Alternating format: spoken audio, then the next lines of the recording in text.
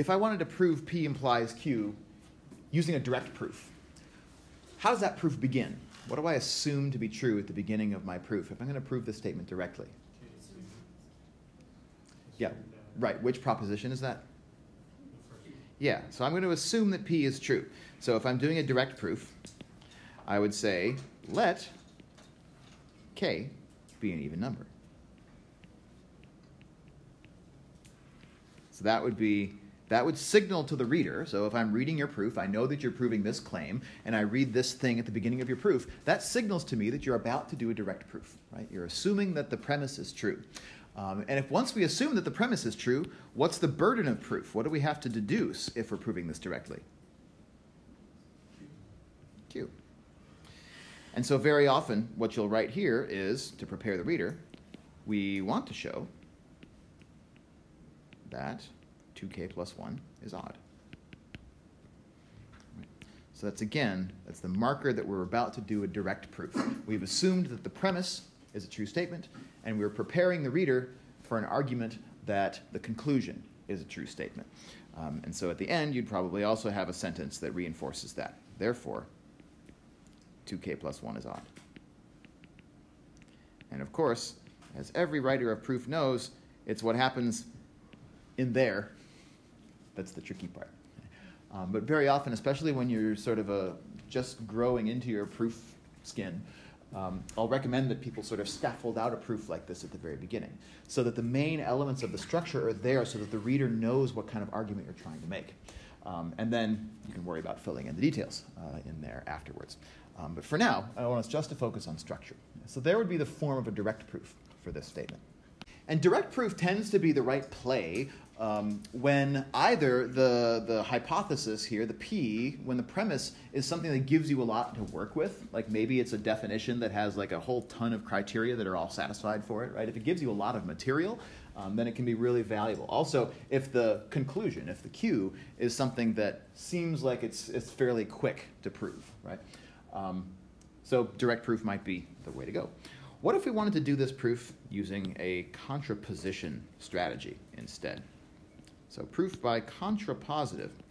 What would I assume in that case? I would assume not Q, right. So this is not Q. So this is sometimes in philosophy courses called denying the consequent, right? So we're going to assume that the conclusion of this thing does not hold. So how would that look in this example?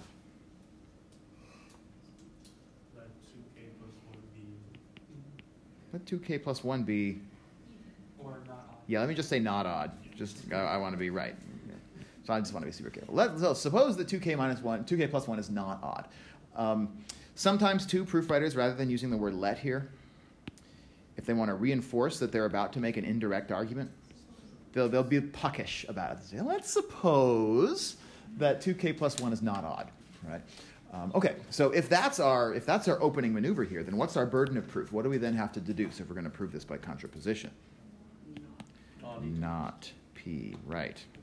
And so, again, particularly when you're arguing indirectly, it really helps the reader to see that setup explicitly. We want to show that, and what would not P look like? K is not even. Yep.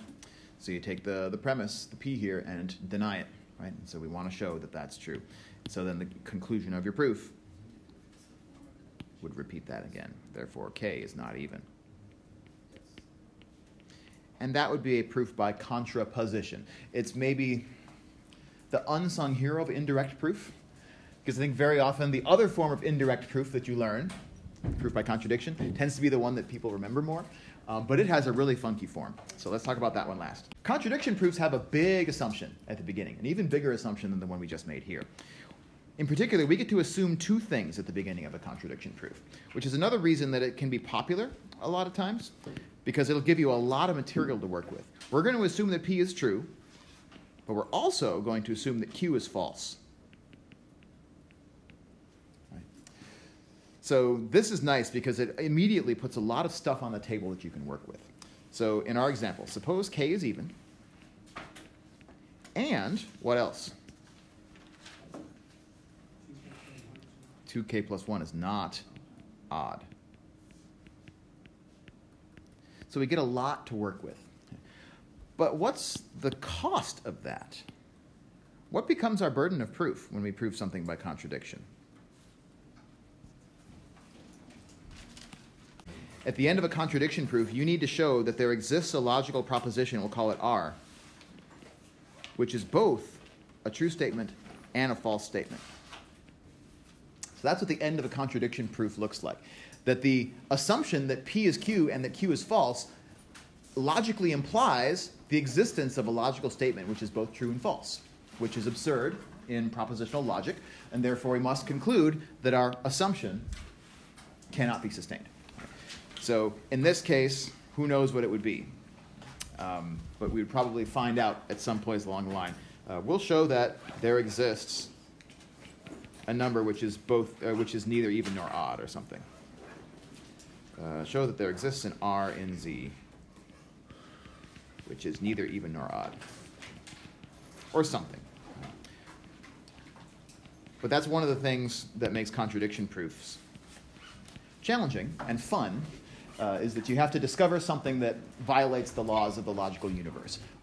And as soon as you show that, then you can say at the end, therefore,